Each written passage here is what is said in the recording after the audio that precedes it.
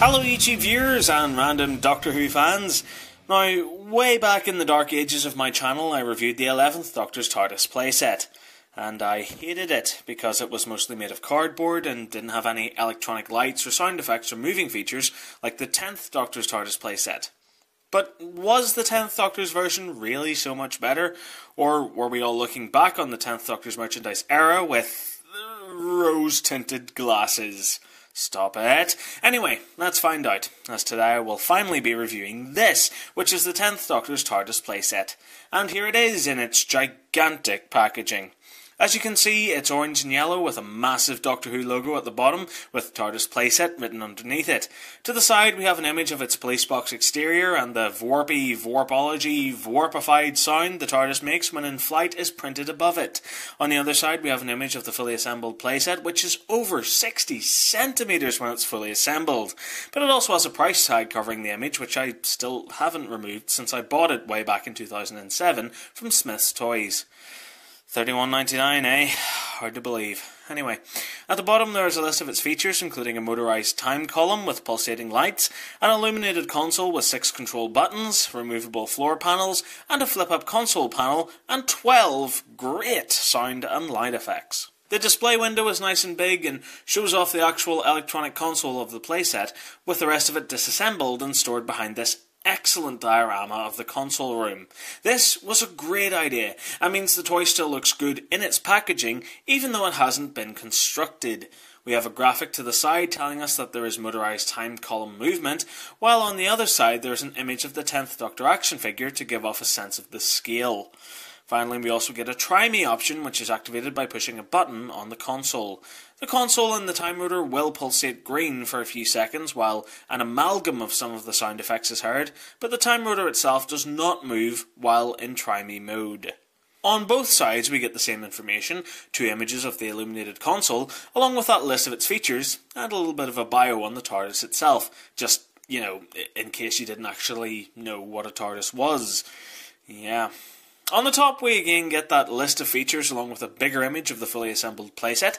The bottom is just black, while the back has some more images of the playset, along with another image of the toy itself, along with the 10th Doctor and K9 figures.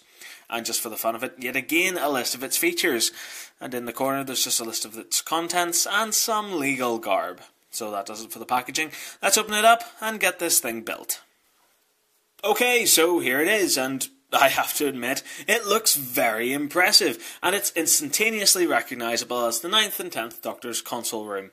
We have that impeccably detailed console and time rotor section in the middle, the 5 coral buttresses surrounding it, the green raised floor, the handrails, the seats, the ramp which leads to the police box doors, and that section of the wall which is detailed with that yellow and black roundels pattern from the interior.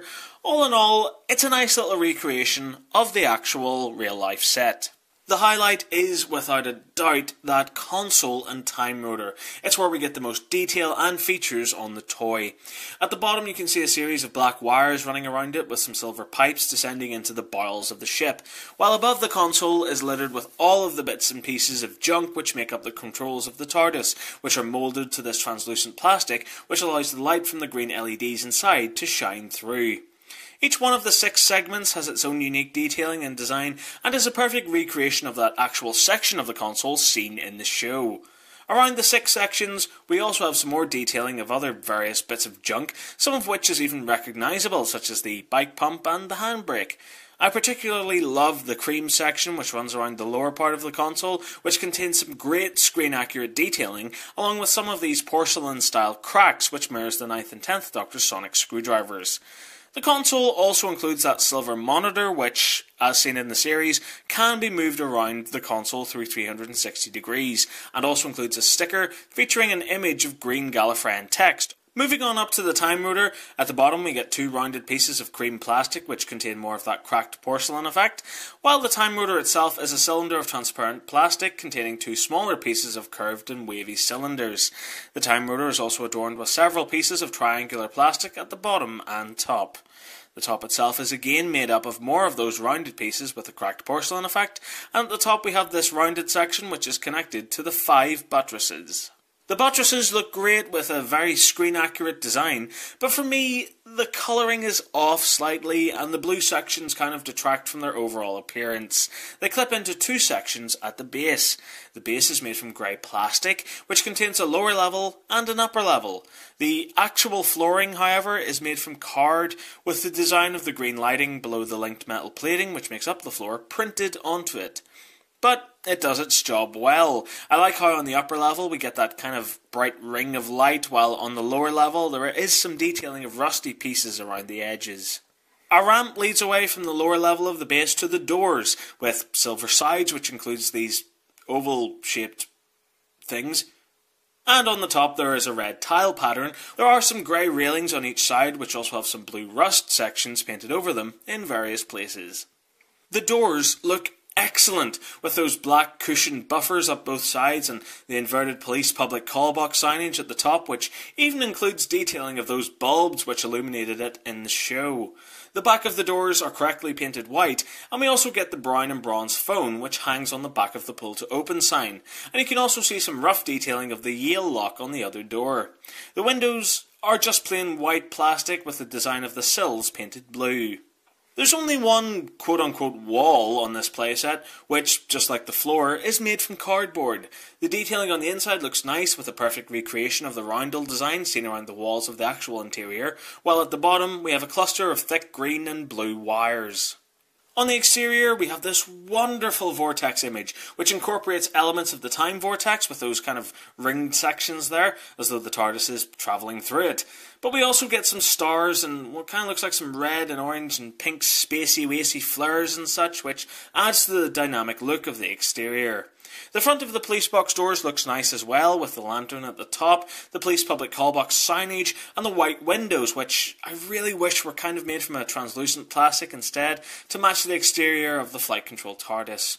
We do get that wood grain effect, but sparingly, as it appears only on some parts of the doors, but not on the actual panels, which are smooth. The pull to open sign is present in all its glory alongside the handles for the doors, which are not painted, but we do get a bronze keyhole. Wow, okay, I think that's everything.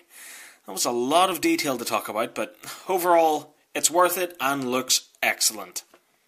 Taking a look at features, sliding the switch from the try-me mode to on mode activates the light and sound effects. The green LEDs inside the console illuminate the 6 control panels and the time rotor, which looks awesome.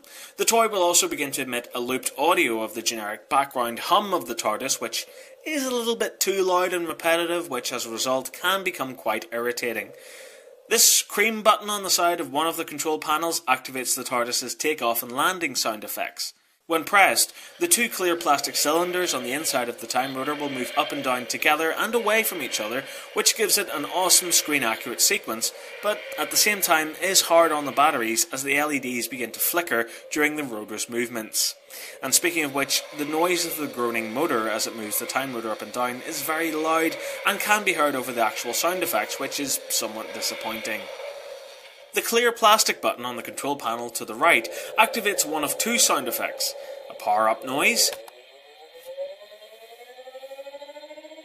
and a bizarre effect, as though the TARDIS is struggling to travel through the vortex.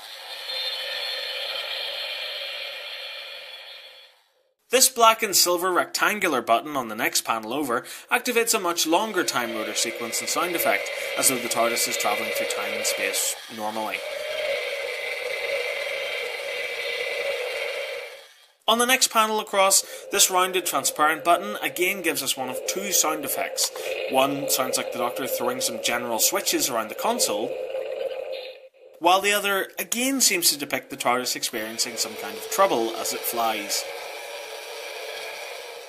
Next up, we have my favourite control panel. This one actually opens when it's pressed, along with a whooshing sound effect. Pressing down on the panel again will cause the TARDIS to emit the noise of the Dr. Sonic screwdriver, which, while it isn't actually a TARDIS noise, is still pretty cool for the kids during play. On the next panel over, this blue square button emits a bleeping signal noise similar to the Slitheen's message from World War III. Pressing it again causes the TARDIS to emit some more of those random button pressing and general tinkering sound effects. Finally, the 6th panel contains no buttons whatsoever, but I think the takeoff and landing button kind of counts as this panel's feature. Looking at its other features, the doors do both open, but unfortunately due to the steep ramp in front of them, they actually open the wrong way.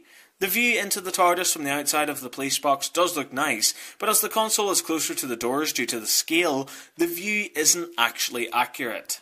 The TARDIS also offers 3 removable floor panels which slot out from the base, revealing an undersection of the console room made of dark green plastic with some gadgetry and wiring moulded into it. I would have liked that to actually light up though, but this is not the case. It would make a great place for storing the various action figures accessories if it wasn't for the holes in the sides of these sections. Turning to accessories, the TARDIS comes with 2 of these curved railings which can be slotted into the base and look very nice, with those foam bits tied to the top railing just like in the show. There's also a car seat with extra seats attached so more people can sit on it. Only the Doctor, eh? The seat has a fair amount of detail with the stitching in the fabric, a bizarre red section below it, and a silver footrest. Oh, and a wheel on the back of it for some reason. Maybe the Doctor turns it to adjust the height of the seat? I don't know. The seat can be attached pretty much anywhere on the top section of the floor. We also have a hat stand, which looks great but is white instead of brown. No idea why, but still it's nice that they included it. There's also a hammer and a mallet on a rope which hangs from the base of the console.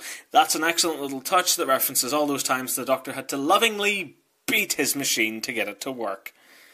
Doing a size comparison, you can see that the 5-inch figures, such as the 10th Doctor, don't look too out of place when standing on it, but it's by no means a 1-to-1 scale. So for example, the junkyard TARDIS from the Doctor's wife can't fit inside it like it did in that episode.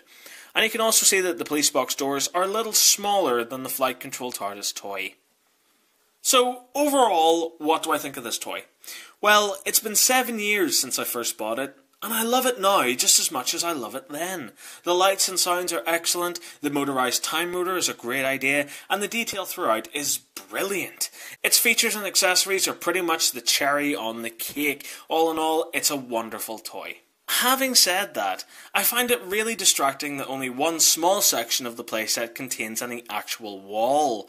The rest of it is all open, which I know was done on purpose so kids could play with it from multiple angles, but personally I would have liked one half of the toy to have been completely covered in, just like the actual set, with the wall connected to a spindle on the top so it could be spun around, so kids could still use it in whatever angle they chose. But that's just me.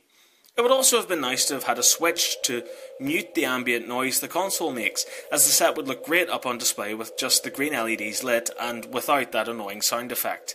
It also does annoy me that the base and sidewall are made from card, as that can be damaged very easily during play.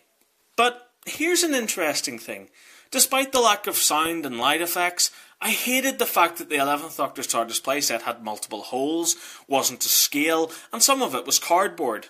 And yet here, this 10th Doctor's TARDIS has all of the same faults, but I still love it. In all fairness, the 11th Doctor's playset had an equally detailed console and time rotor, it just had no electronics. I think it has something to do with more than just the inclusion of lights and sounds. Maybe this playset works regardless of its faults because it's based on such a better designed set than the 11th Doctor's version. Let's face it, this TARDIS has grace, symmetry. It's an excellent design, whereas the 11th's felt like a mess, and as a result the toy wasn't too well received. Some real effort has been put into this TARDIS interior, be it the electronics, features, or even the fact that the back of the cardboard has a design on it and wasn't just left blank. This is the perfect example of an item which fits into both the toy and collectible categories. It has enough features and functions to keep kids happy, while it also contains enough detail to look excellent when up on display. Even the packaging looks great. I would happily have this up on my shelves fully assembled or packed away in its box. That's a sign of great packaging, when you can buy an item and display it mint in its box, yet still enjoy looking at it just as much as if it were out of its box. It's the perfect toy to sum up the long-gone golden years of character options and their once great, highly detailed collectible figures and playsets, and looks excellent as the centrepiece of any self-respecting Doctor Who fan's collection. And so that does it for this review. Thank you very much for watching. I really hope you enjoyed it. If you did, there are countless more reviews online. Thank you again for watching, and remember to keep following the nerd. Goodbye.